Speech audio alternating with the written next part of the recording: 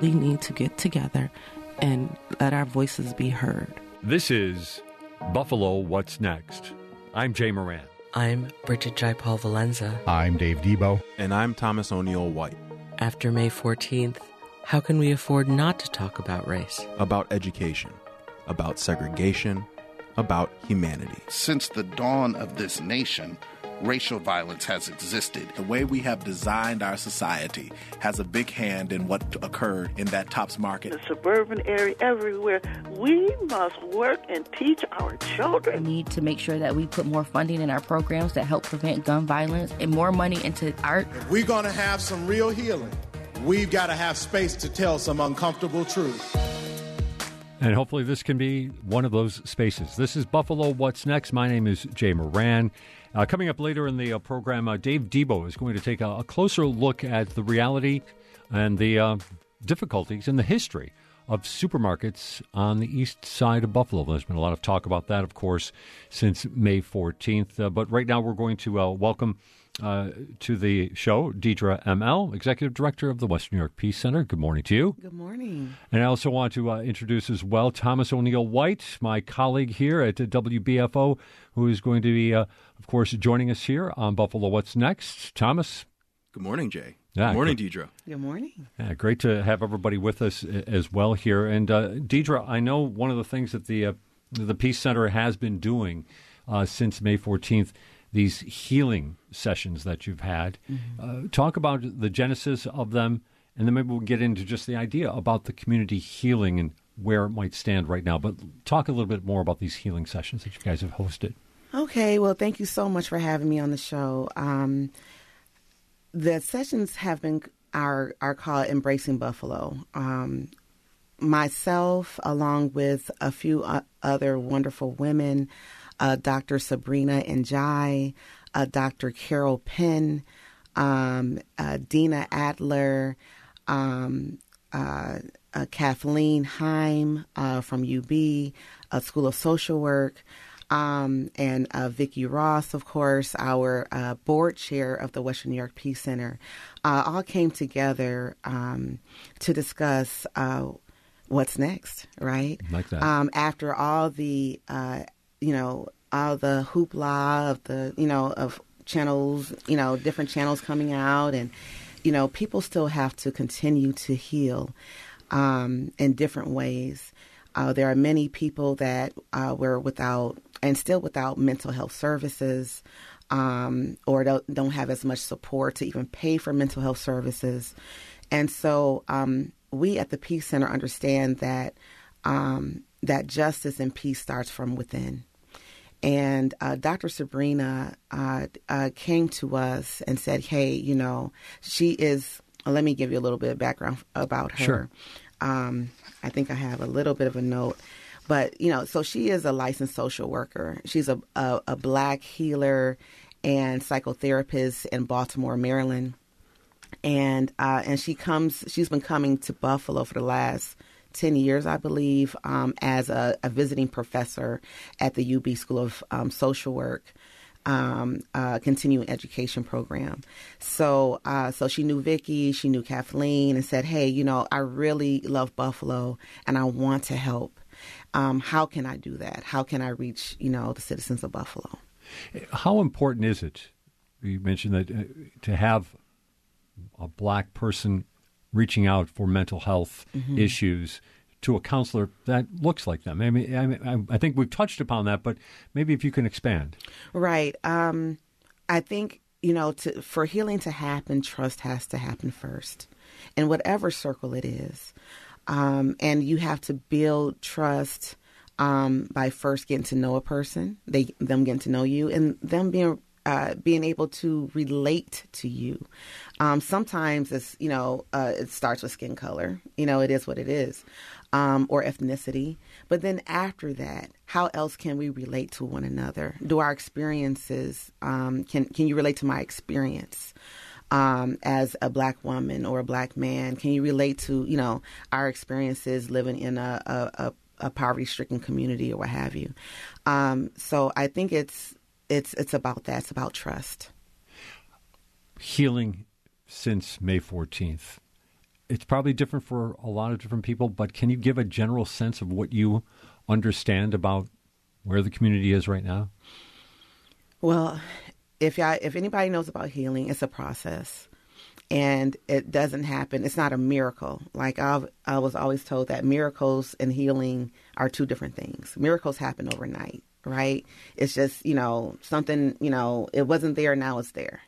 But healing is a full process and a wave of events and enlightenments, I would say, for the body, mind, and the spirit. So for the African American community that's on the east side of Buffalo, which is a part of my communities, I would say that it is happening, but in some areas and other areas, not so much. Some people are feeling forgotten. Some people are feeling invisible. Not just feeling that, they haven't been put out in the forefront. And so what we attempt to do is to reach still, those people, in the trenches, to reach, this Embracing Buffalo really try to connect to the foot soldiers, I call them, the ones who've been on the ground, first responders that not just responded the first day, but has been responding each day and every day and today. I'm not a part of one of those foot soldiers. I believe, the Peace Center has its own part, but I haven't, we support Pastor Giles and the Buffalo Peacemakers and Fathers and MVP and, all those wonderful organizations that have been on the ground, the Resource, Council of Western New York, so it's our job to give support. So with these circles, healing circles, the first one was for first responders, so the nurses of Urban League and those who are outreaching right on Jefferson and Utica came to those sessions at the Meriwether Library and spoke about their, what they're going through and just being able to release all the energy and the emotions they have received from people and trying to help people. That was a space for them to heal so that they have more to give. It's interesting to mention about peacemakers because, and Reverend Giles and the many, many other people who have been really at the forefront of all this, it's almost kind of lost maybe to a certain extent how important their role has been to really try to keep the peace, for lack of a better term, right? I mean, we talk about people hurting and being afraid. There's obviously anger as well underneath all of it. Oh, yes. And these individuals have been out there trying to make sure that stays at a minimum. And I would have to say, to this point, have done an incredible job. But the pressure must really be difficult for them. Yes, I believe it is. And I think some people individually are searching are getting some of the help they need. I know it's common in the African American community that we don't need mental health, counseling. We don't need a therapist, and usually it's not necessarily the therapy or the therapist. It's I don't need to talk to another white person to tell me what's wrong with me. And with that therapy, you're a dancer.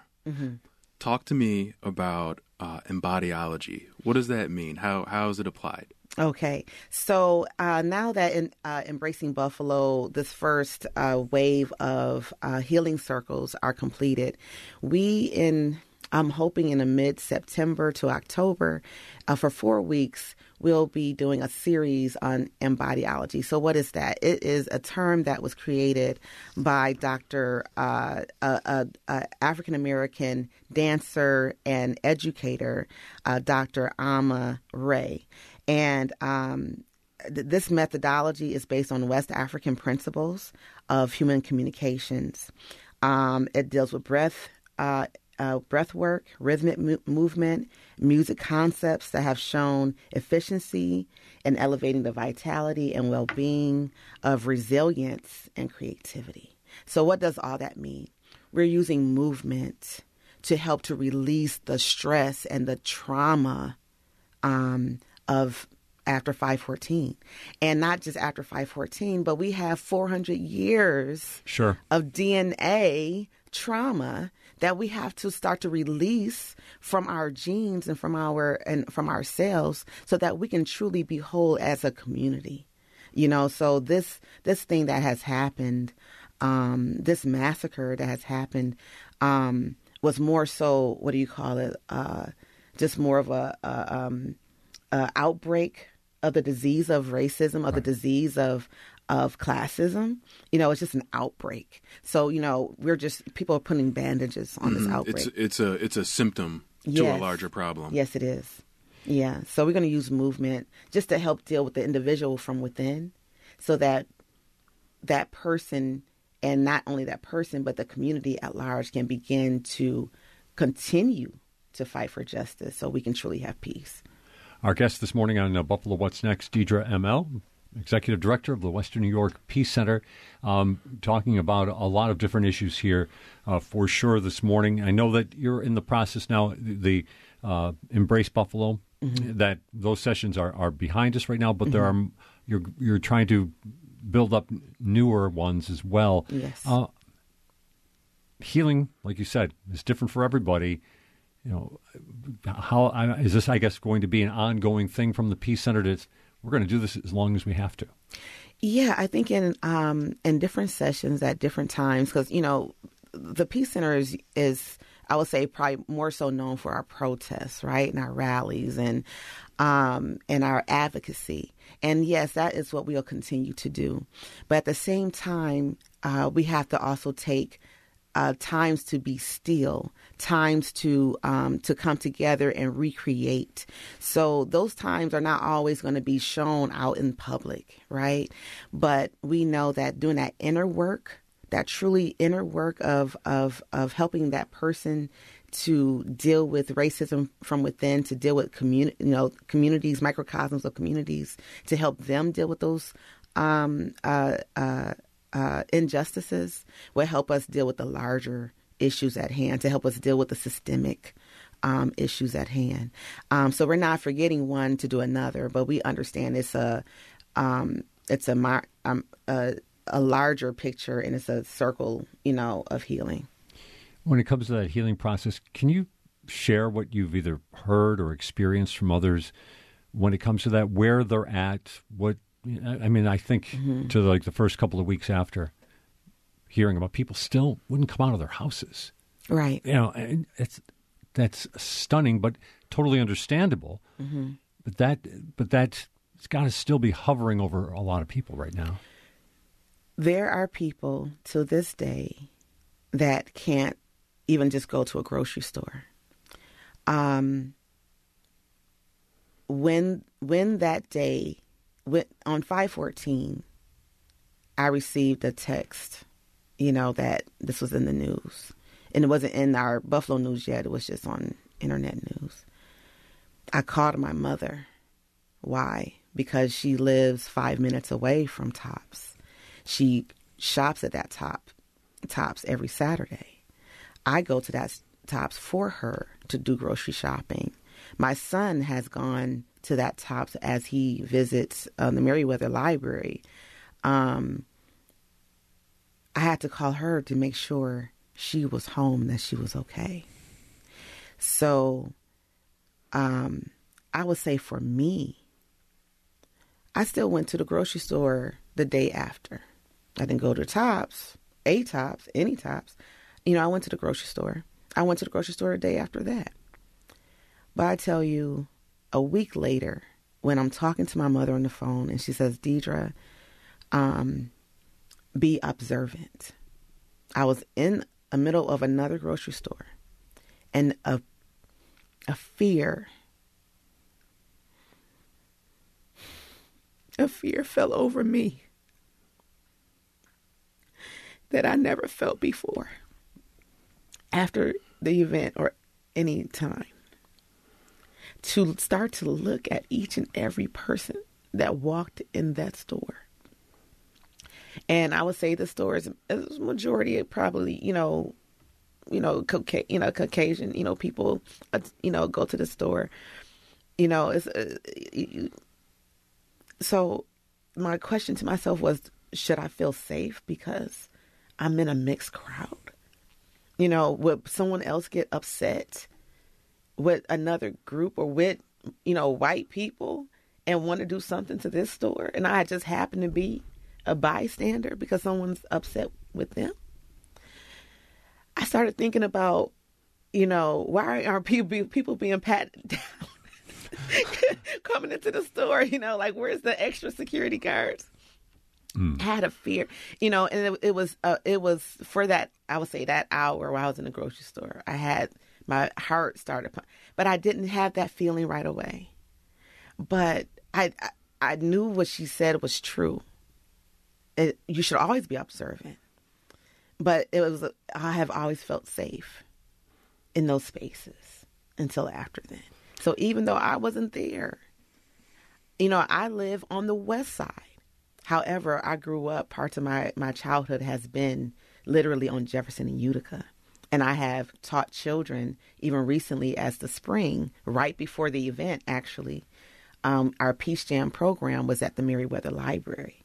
So we had children that we will walk the neighborhood and we'll talk about, issues. And so that's just as recent, I work in that neighborhood, I connect to that neighborhood.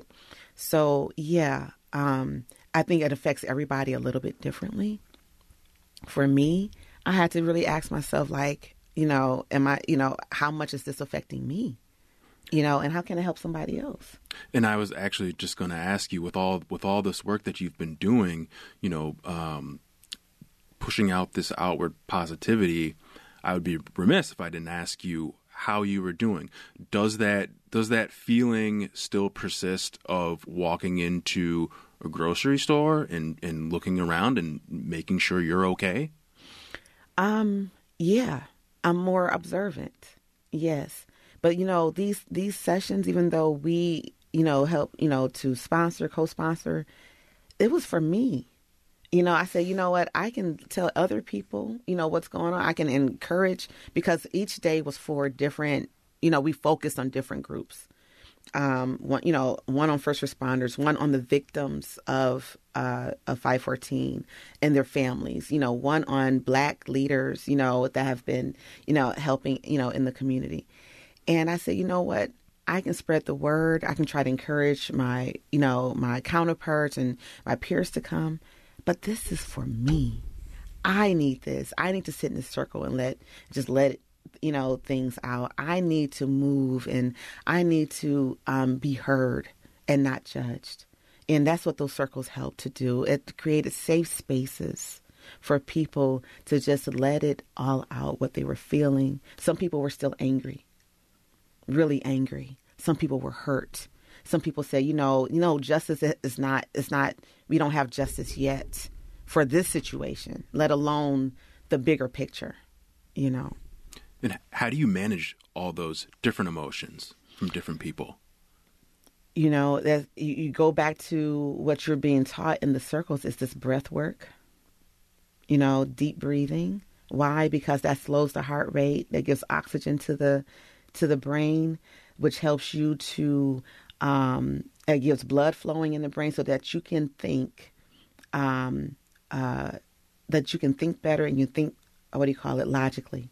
We can't make decisions off of our emotions, right? Emotions come and go.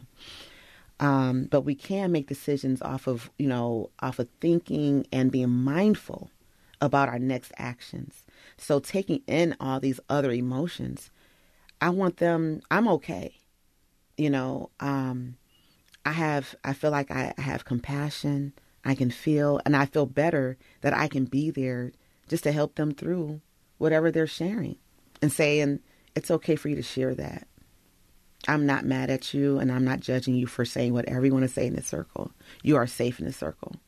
And that's why, other news reporters and so on wasn't able to sit in on the circles to, evaluate or to tape anything, because we wanted to make it a safe space. That was very important. Our guest this morning for a few more minutes is Deidra EmEl, Executive Director of the Western New York Peace Center. Reflecting a little bit on history here, the Peace Center had organized a march for May 15th, obviously long before what you knew was going on May 14th.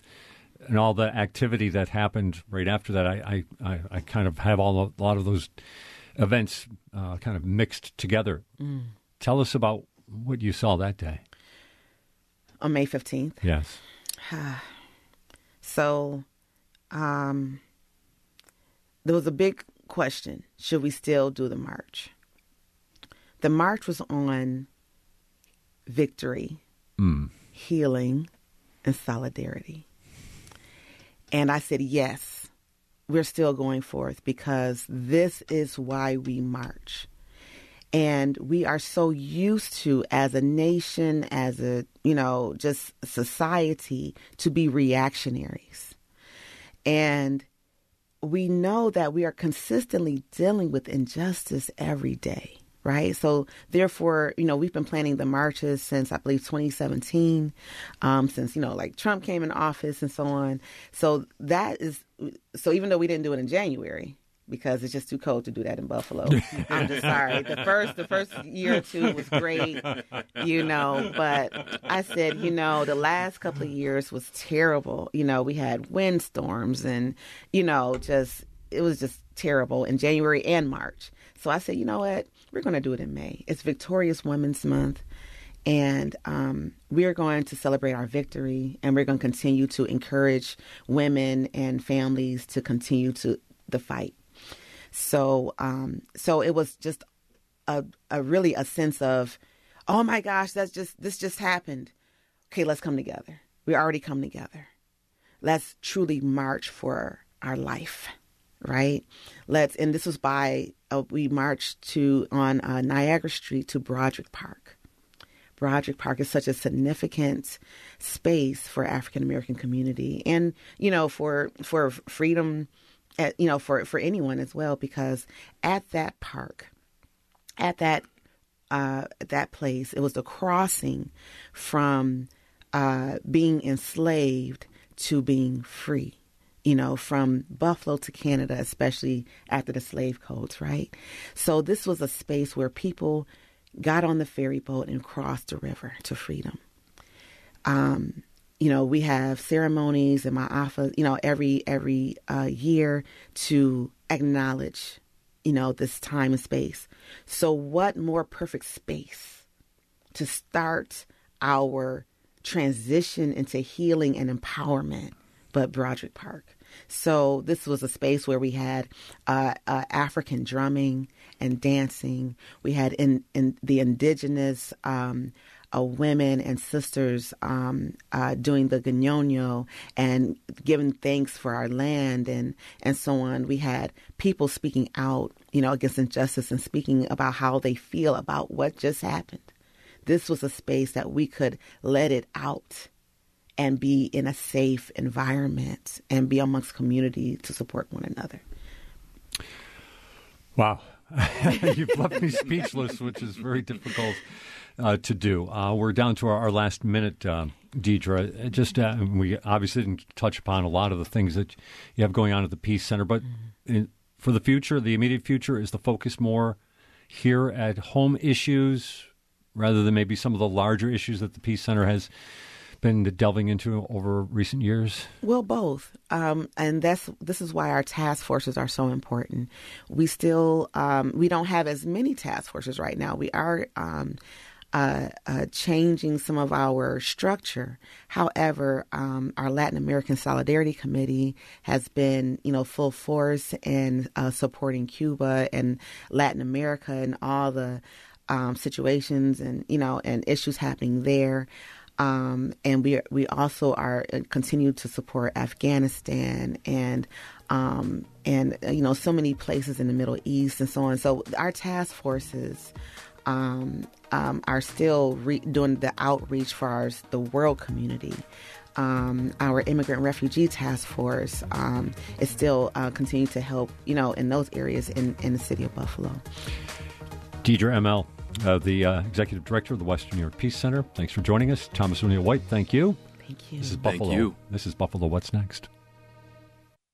Watch Remembering Crystal Beach Park. Crystal Beach was such an important part of the lives of anyone growing up in the Western New York or Southern Ontario area. Relive those childhood memories with the WNED PBS original production Remembering Crystal Beach Park. Now streaming on YouTube and the PBS video app. This is Buffalo What's Next, where we have conversations with the community about moving forward. To have your voice heard, press the Talk to Us button on the WBFO app, and we'll work to get your questions and comments on the air. Join us on Twitter at WBFO or email us at news@wbfo.org. Together, we'll have the conversations that are needed. This is WBFO, your NPR station. This is Dave Debo. For the balance of this program today, we will look at the East Side, the Tops Market, and even the history of markets that rose and failed there. Historian Doug Ruffin will talk about groceries that were once there, one in particular called FIGMOS. But first, let's learn more about supermarkets and the mindset of the corporations that run them.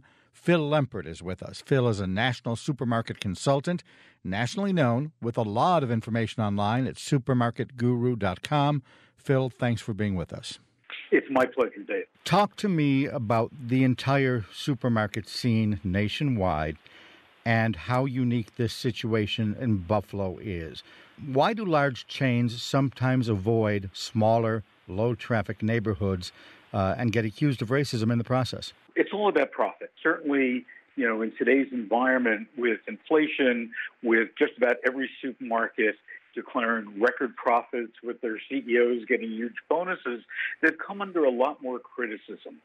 So when we take a look at food deserts, probably the city that has done the best with it is Philadelphia. Jeff Brown, who is one of the ShopRite owners, has a bunch of ShopRites, full 60,000 square foot stores in the food deserts of Philadelphia. And what Jeff has done is he worked with the Philadelphia government, he worked with the federal government to be able to, give him extra funding to be able to operate those stores. Obviously, you've got to have extra security, extra costs as part of it. And probably most importantly, what Jeff did himself is he went to the local community events. He went to churches. He went to whenever there was a street fair. He wanted to embed himself in that community. And he wanted to prove to them that, hey, yes, I'm going to make money. I'm going to own a supermarket in your neighborhood, but I'm here to serve you. And he also put in health clinics that were there for the community. So it can be done. There's no question about it. But it takes time. It takes money. And frankly, it takes a commitment like Jeff Brown had. The Philadelphia experiment, though, you mentioned involved municipal subsidies. Talk about their role in other cities and what would be required in a place like Buffalo. Well, so Jeff Brown and his wife, after they figured out how to get some federal and municipal dollars to help them, actually started a foundation to help other retailers throughout the country tap into, federal funds. In fact, in Obama's second State of the Union address, he invited Jeff and his wife to be there, and he, commended them for the work that they're doing in Philadelphia and helping other retailers do it.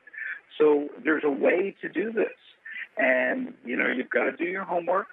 And again, for these community leaders in Buffalo, reach out to Jeff Brown. Brown Supermarkets, Brown ShopRites in Philadelphia, and tell him I sent you, and he'll help you figure out how to get a real supermarket and a great operator into that neighborhood. Are the stores where they have been successful different from their other stores? One of the arguments that Wegmans has put forth locally is we don't go into neighborhoods. Our business model is based on large stores in high traffic areas, and neighborhoods don't have the kind of throughput of cars or people to make it worth their while. On the other hand, I can think of some local top stores that are really large, but out in some rural areas are really small. Are the successful stores that you spoke of in Philadelphia of all the same kind? Do they adopt different business models, or can they adopt different business models depending on the neighborhood they're operating in? For any supermarket to be successful, they have to customize that store to that neighborhood, whether it's the size, whether it's the assortment of products. And to be honest with you, I don't think that Wegmans does belong in that neighborhood. Wegmans is a fabulous retailer. I know Danny and Colleen Wegman. They are wonderful people, wonderful operators, but Wegmans is not a store for that neighborhood. I think an Aldi would be a smaller store that focuses on price and private label and having a great assortment of both healthy foods and indulgent foods. I don't think that, you can just take whatever the store is, again, like a Wegmans or a Publix, and plop it down in a neighborhood without understanding the neighborhood. And yes, in Philadelphia, Jeff Brown's ShopRites are your typical ShopRites. But as I mentioned, he put in health clinics, which he doesn't have in his other stores, because that's what the community told him that he wanted. So what we really need are operators who listen to the community needs, who satisfy it, who don't say, okay, I'm going to have a cookie cutter model, or just look at demographics and say, okay, well, this neighborhood, only wants junk food and snack food and foods that are high in fat, sugar, and salt, so that's what I'm going to sell. No, these retailers have a responsibility to offer healthy foods, to offer produce, but also if we want to keep them there, they've got to be able to turn a profit as well. There is a big community push to try and perhaps bring another store into this neighborhood. Mm-hmm. Do those kind of grassroots efforts bear fruit? It depends. It depends on whether or not there's enough opportunity for two stores. What I would have done with Tops, and this might sound crass and horrible, I would have leveled the store. The same way that we've seen when these disasters happen with schools and other things, you get rid of the store, you build a new store, within walking distance of the old store, so you don't have that baggage. So that whether it's employees, whether it's shoppers that come in, whether it's, vendors, whether it's the truck drivers who deliver to that store, every time that they go into that store, a disaster looms in their minds. So you want to eliminate that. So I would not have reopened that store. I would have leveled it and built a new store nearby. The argument that was raised against that is that it would just take too long. In a community where there isn't a supermarket, you would have that much more time where there isn't an operating supermarket. I would disagree. If I take a look at Amazon with their Amazon Fresh format, they build stores really quick. If you want to build a store really quickly, you can do that. Even during the pandemic, even during a time where we've got shortages from construction and labor shortages and so on. There's things that you could have done in the meantime. You look at Stu Leonard's in the New York metro area. When they had one store and they wanted to expand to another store, guess what they did? They didn't build a store right away. They put up tents. They had an outdoor store for probably about 2 or 3 years before they actually committed to brick and mortar. So there's ways that you could do it.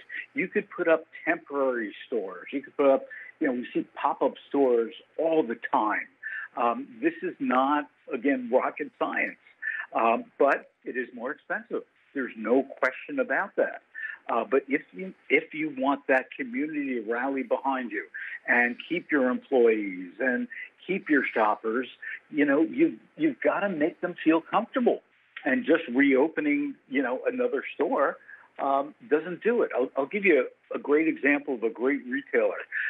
In the beginning of the pandemic, Whole Foods probably did the best job whenever they had an outbreak of an employee with COVID. What they would do is they would shut the store down immediately.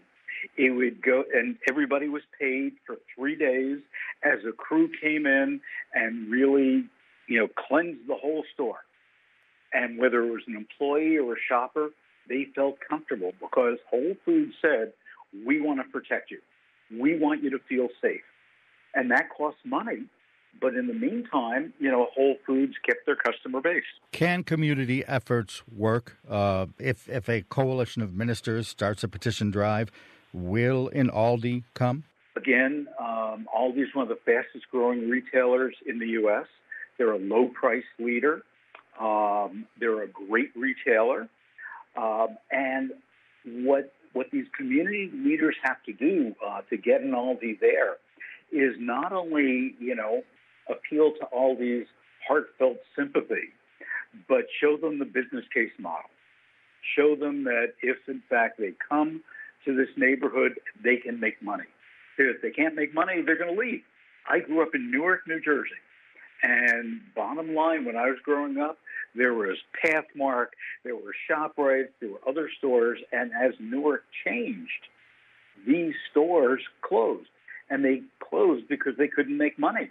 And the other thing to realize and to remember is for a lot of people that are on SNAP benefits or other assistance programs, what they do is they shop once. They shop as soon as they get those benefits, and that's it for the whole month.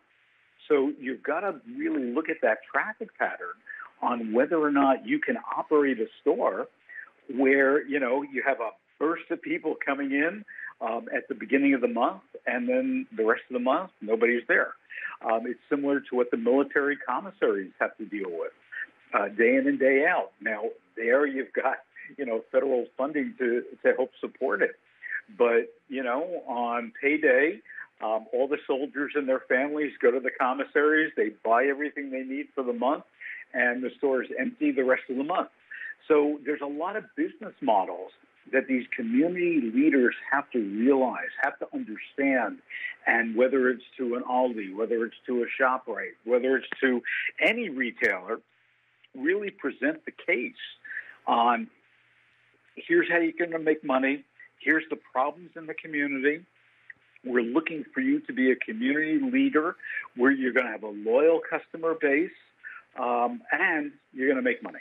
Talk a little bit about the role of co-ops. There has been a community drive locally to try and start more of them. Obviously, if their doors are open and they're serving people, they fill a gap. But do they have longevity? How do they fit into solving this overall problem of some places that just have food deserts?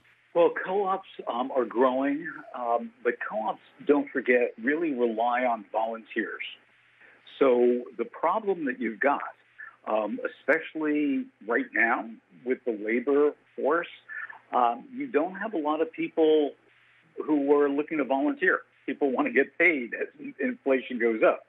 So, you've got that yin and yang going on that, yes, a co-op can come in, a co-op can be less expensive, a co-op can have fresher foods, healthier foods, serve the community, but you still have to rely on a huge volunteer force to keep that co-op alive and striving. Noted national consultant Phil Lempert is with us, supermarketguru.com. You've possibly seen him on the Today Show or Good Morning America. You forgot the most important credit in my career, coming up to Buffalo on KBW, and sitting in on AM Buffalo. You used to be a regular. I remember this. Yes. You used to be a regular on AM Buffalo. One of our predecessor stations, WBFO, I know you were on Weekend at Your Service quite a bit. Yep. You know this town. Yes, I do.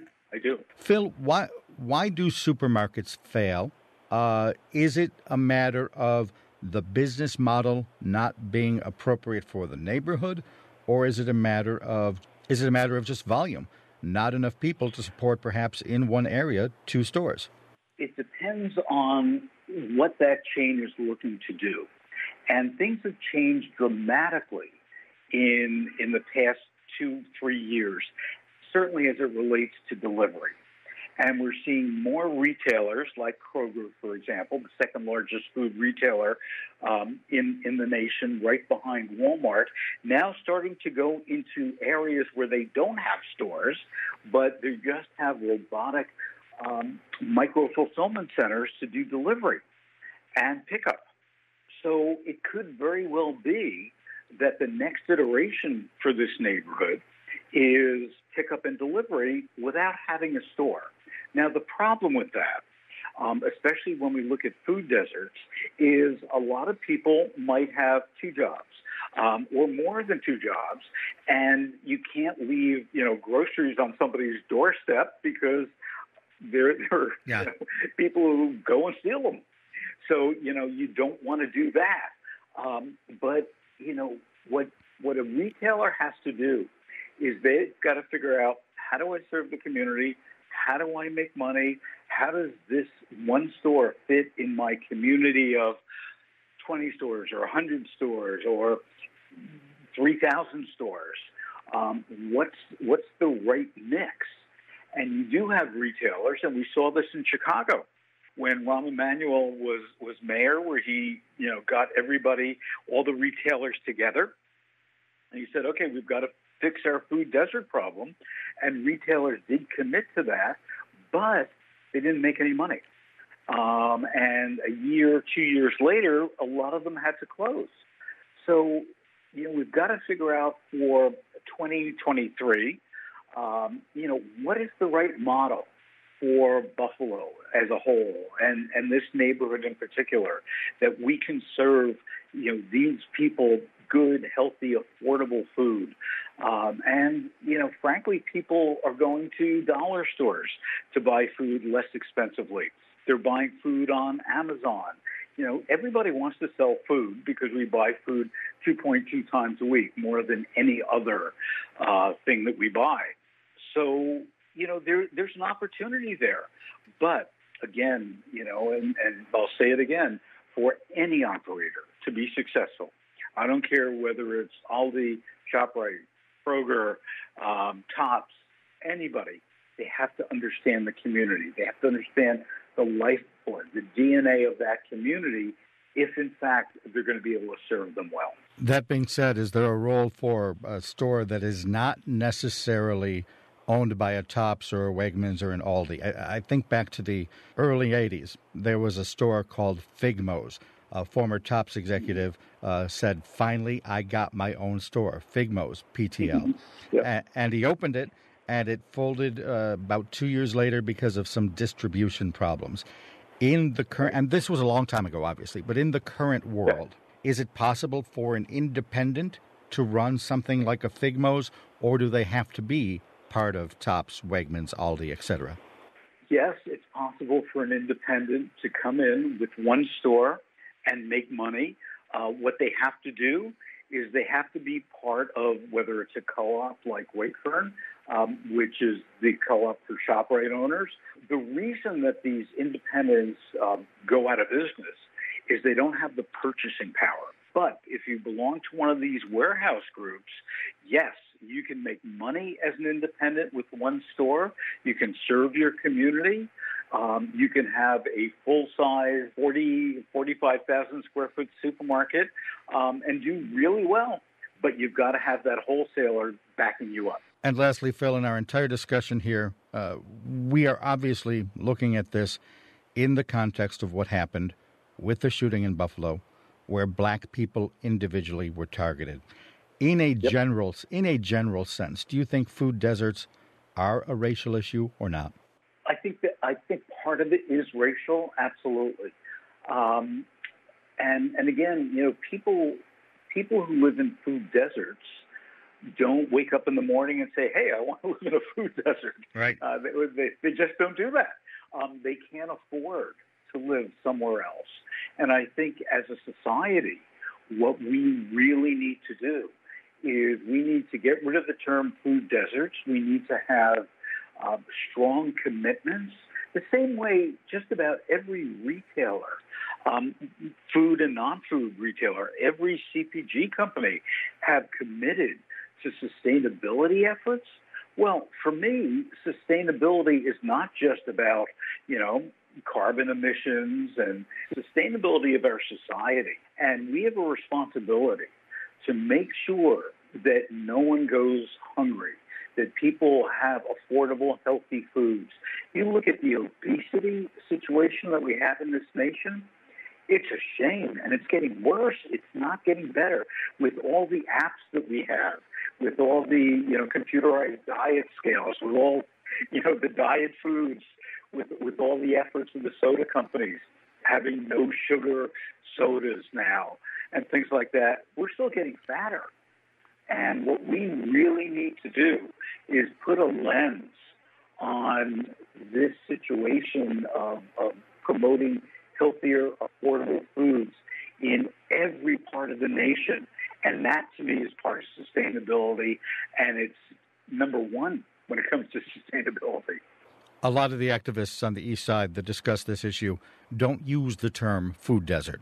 They refer to it as food apartheid. It sounds like you're taking a step away from that and just saying it's an issue we have to address regardless of the blame. I don't want to give any shade to racism here, but I wonder if you just think that it's appropriate to completely frame the issue differently. Absolutely. This is a very serious problem that we've got that leads to increased healthcare costs, leads to crime, leads to mental illness, all of the above. And if we can't take care of each other from a health and wellness and a food standpoint, we're lost. My grandfather's a dairy farmer. My father's a food manufacturer. And I grew up, understanding that I have to give, if I want respect from other people, I have to give respect. And it's mutual respect that we don't have anymore. And if we do that, especially as it relates to food, we can have, a great supermarket in any neighborhood in the country. Phil, thanks so much for your time. And Dave, always it's a pleasure. And thank you for all the hard work that you do for everybody in Buffalo. Phil Lempert from supermarketguru.com. Now, once upon a time, in the late 80s, there was a thriving grocery store on Jefferson. It wasn't an Aldi's or a Wegmans or a Super Duper. It was FIGMOS PTL. Owner Doug Goggins fought so long and hard to develop it that he named it FIGMOS, FIGMOS, standing for Finally I Got My Own Store, PTL, praise the Lord. It is such a part of East Side lore that there's even an online documentary about it, produced by Buffalo History Works and available on YouTube. Let's hear a little bit of that. But most of all, FIGMOS was a representation of black business ownership and empowerment. In addition to FIGMOS, there was another black supermarket, which was just as prominent a decade earlier in the early 1970s. That was the Tops Market, which stood in the middle of the Town Gardens Plaza. July 25th, 1972 was the date the Tops Friendly Market franchise opened its location in the Town Gardens Plaza to the black community. Putting up the capital were four organizations: the Coalition for Capital Corp., Niagara Frontier Service, the Small Business Administration, and Marine Midland Bank. Mr. Castellani, why would you invest money in this area when other people are moving away? I don't agree with you. Other people are moving away. Right around the neighborhood, there's hundreds of new apartments. There's growth in this area. This area is not moving away, it's moving in. Well, speaking for Marine Midland, I think we can say that we've always been interested in redevelopment. We think the inner city offers us a chance for an investment, profitable investment, just as any other area. Manager Carl Mackin states on that day, "Now, we black people here in Buffalo can really be proud. We all live in the community, and we expect to be supported by the community." Among those overseeing the Tops operation with Mackin was a young man who had the distinction of being the first black supervisor at Niagara Frontier Service, which supervised Tops as well as other supermarkets in the area. That young man's name was Douglas Goggins Jr. Goggins had always dreamed of owning his own supermarket from the time he was first hired as a part-time clerk for the A&P at the age of 16. His journey to become an entrepreneur would not be an easy one, as he was turned down for a loan by 2 banks. The third time was the charm, however, as his proposal for financing was accepted by M&T Bank under the SBA Loan Guarantee Program. And on June 15, 1981, FIGMOS PTL officially opened to the Buffalo community. In an interview with the Buffalo Challenger, Goggins stated, "People in the community are in great need of a supermarket within their reach. The community is crying for someone to care." On a Sunday afternoon, on October 17, 1982, during a FIGMOS Unity Day event inside the Client Hands Music Hall, Goggins delivered shocking news to the community that the supermarket, which he had dreamed of owning and had labored and prepared himself for over 25 years, was in danger of closing. He stated, quote, "It's a shame to see 125,000 black people and our black businesses are struggling to survive. It's a shame that we go to our competitors and support them and down our own people." Unquote. A day later, 100 residents showed support as they showed up to the offices of his supplier, Peter J. Schmidt, as he met with the executives in an effort to save his supermarket. In an interview with the Buffalo Challenger in April of 1983, Goggins states that there were 3 factors leading up to the supermarket's impending demise. One was a lack of support. Doug Ruffin is the voice of that documentary, a former on-air talent at WUFO and WBLK. He's the curator of Buffalo History Channel on YouTube, and he's with us now. Doug, thanks for being here. Thanks for having me. Why did FIGMOS close? It had to do with also the support of the community. It was good in the beginning, but I think towards the end, things started to taper off with it. There's also the competition of other supermarkets coming up around in the area, the Central Park Plaza as well. Here's why I asked the question, though, because in the current discussion, there's a lot of talk about racism. Your explanation of FIGMOS included the idea that there was a lack of community support. Explain. Well, usually when something begins, it'll the support will be there, the curiosity will be there, but at a certain point,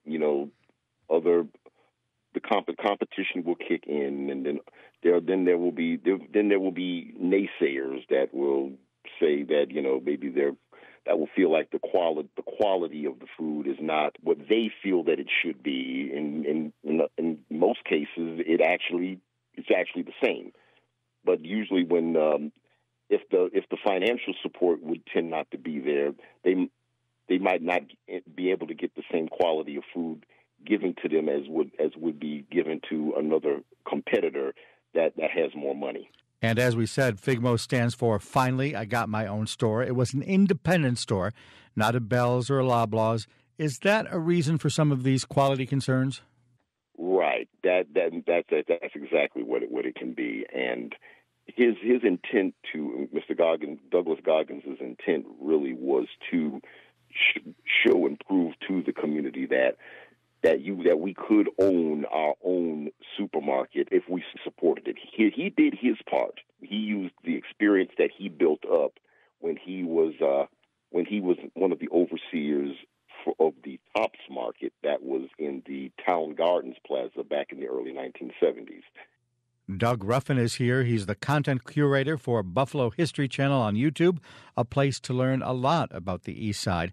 Doug, let's fast forward now, though, from the history to today. There are those that say there is racism involved, that a supermarket chain, is not going to set up shop on the East Side. But you argue that the business, the market, is already there, that people need to have a store.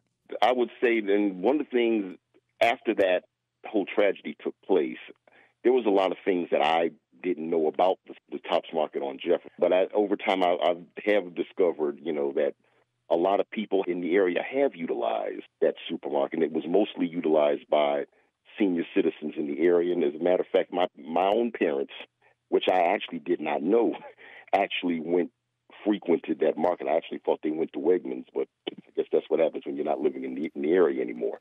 But from what I've heard, I know that the market came under some new management in recent years, and a lot of people have been supporting that market. So I would say that the mentality has existed, but it seems to have been getting better. Over time, Jefferson has changed. Back in the FIGMOS day and even before, you had a thriving commercial strip, something similar to maybe Elmwood Avenue or Hurdle today.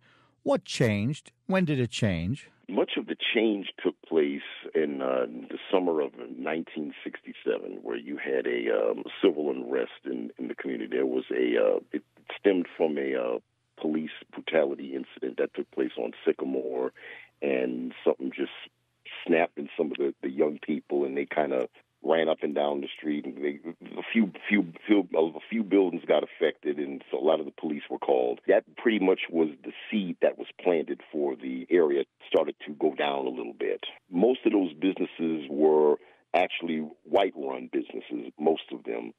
And most of them left the area right after, on the heels of that riot, and moved their businesses to other parts of the city.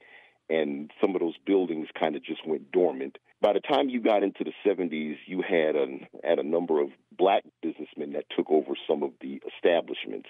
And that's when you started to see a small uptick in some businesses that were starting to sprout up in the Cold Spring area. Some lasted and some didn't, but it never really rose to where it was in like the 50s and going back earlier than that. And basically, there's always been efforts to try and maintain it, but most businesses didn't really last. What did those businesses need that they didn't have, Doug? I would say mostly the support, not just from, terms of funding, but also just most of the support. They weren't able to get a lot of people into coming back. And once those businesses left and people had more of a desire to go out to shop at the malls in the suburban areas. And that's really what was a contributing factor into those businesses coming down. After the death of malls, we have seen the rise of, say, again, Hurdle Avenue, the shopping strip easily out in very white East Aurora, the Elmwood Strip. All of those areas, after the fact, many years later, were able to rise. Why not Jefferson? Mostly because there hasn't been a real activity in terms of really anybody coming on to Jefferson Avenue and really starting a business. I believe some of those buildings are owned by the city. I do think there could be some potential. People are becoming more entrepreneurial, and people are really big on promoting their businesses and everything. If they could I feel like if they could take some of that energy and take over, go down on Jefferson and take over some of those buildings, you could see a huge change. But people are going to have to really apply themselves to really doing that. And lastly, if you had a magic wand, what would you create? What does Buffalo need? I would definitely make sure, I would wave my wand and make sure that every vacant building on Jefferson was occupied with some sort of business down there. Because, we used to be a time when most young people would leave the city. And now it seems like people take more pride in being from Buffalo and living in Buffalo. If they could, we have this whole thing of Buffalo and all this other stuff. They could take some of that energy, and most people are entrepreneurial. A lot of people want to be business owners. If they could get some more support, and I would love to see that whole Jefferson business area thriving, and not just restaurants or whatever, but people, if they could find some way to occupy those buildings, that's what I would wave my wand to do. Very good. Thanks so much for your time. All right, man. Doug Ruffin is the content curator at Buffalo History Channel. Before that, on Supermarkets, Phil Lempert from supermarketguru.com.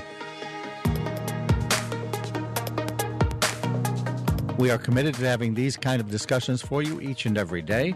We'll be back tomorrow here on WBFO and WBFO HD1 Buffalo, WOLN Olean, and WUBJ Jamestown. This is Dave Debo. Thanks for listening.